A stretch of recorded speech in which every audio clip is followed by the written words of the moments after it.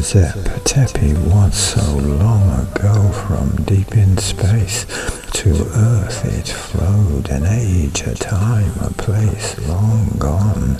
Zep-Tepi was where we came from. The pyramids were built, and Sphinx, to demonstrate through time the links available on Earth to tap by following Zep-Tepi's map of consciousness, the energy through the Earth, through you and me, concentrating all around